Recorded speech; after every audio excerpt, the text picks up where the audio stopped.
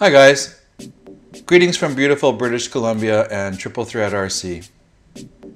I was just going to head out to the bench and make up a dual outlet XT60 connector for some of my FPV junk, and I just thought I'd maybe do a video of it, seeing as we're not doing any flying anyway. So, and just to show you a little trick I learned from dissecting one of Hobby King's XT60 parallel connectors. So what is a dual outlet connector? Well, it's exactly the same as a parallel connector, only completely different.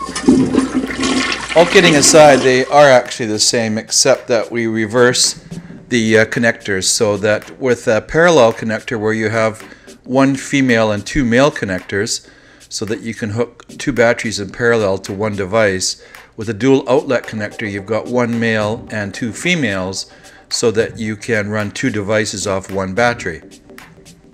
These little connectors are a huge improvement over what they replace, which is the standard parallel harness that you see here. This is the one that I made up, which has the dual outlet feature, and here it is beside the little connector. And I'm just showing you here the two different types side by side, parallel and dual outlet.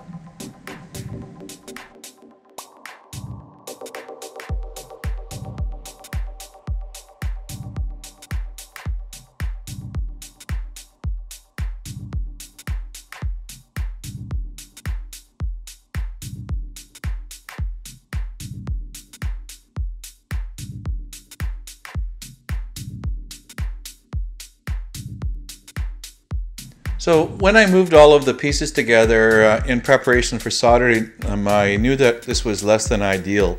All of the cups of the connectors are facing down, and when you go to solder them, you're going to have to fill all of these cups up with solder, and it's going to take a lot more solder and probably make a bit more of a mess than you need to. So in the spirit of reverse engineering, which Hobby King never does of course, but I took the shrink wrap off their parallel connector and discovered a very handy little trick. So all they did is spin the connectors around 180 degrees so that when you're soldering, you're facing the bumps rather than the valleys. And this makes it very easy to lay in a bead of solder. So in preparation for soldering, all you want to do is find a way to keep them together so they don't fall apart while you're soldering them. So in this case, I'm just using a little C-clamp, but on another one I just used a couple of weights on either side just to hold it together so that it doesn't fall apart. And now it's just a matter of working your magic with your soldering iron.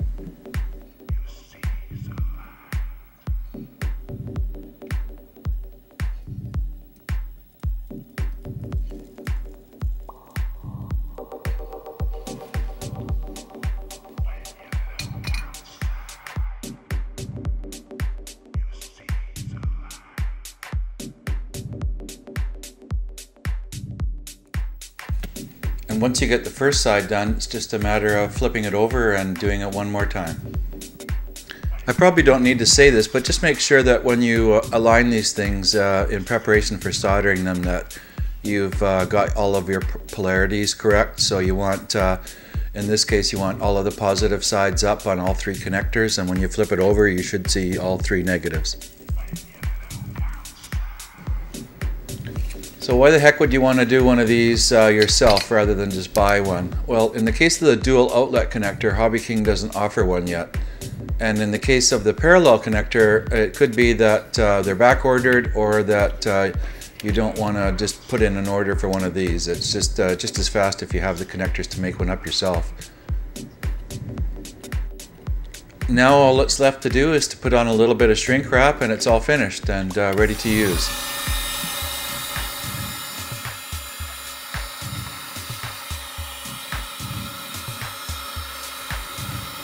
Well, I hope you found this little tip useful, and that's something that you might want to do yourself one day. And if you ever have the need now to run, instead of making up a harness, you know that you can make one up without any wire.